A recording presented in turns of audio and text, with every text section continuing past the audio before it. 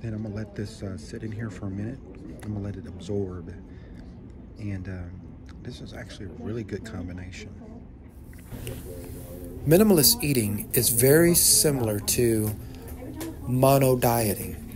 Mono dieting is where you have a single item, let's say a meal that consists of nothing but apples, or maybe it's just broccoli with a few little spices sprinkled in, but it's just one item. That's mono dieting. And it's probably the healthiest way to eat food.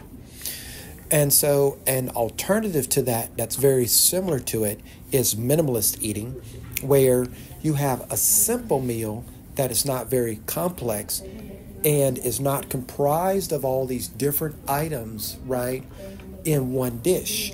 But it is a single dish that is very straightforward. Here's an example, a dish that I'm eating at a Indian restaurant. It's called Chole Poori.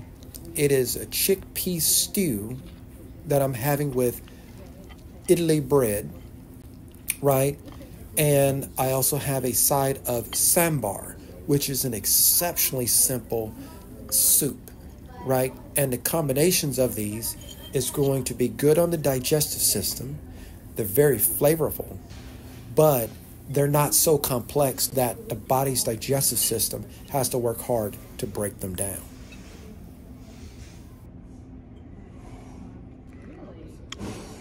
This is a lot like cornbread. So this sauce is mildly spicy. It's pretty good. But yeah, this has the texture of cornbread. I like it. And this is a really good soup. All right, so this is coconut sauce. And I tell you, it tastes like coconut. By the way, this is tomato sauce. But this is coconut sauce, and I'm gonna eat it.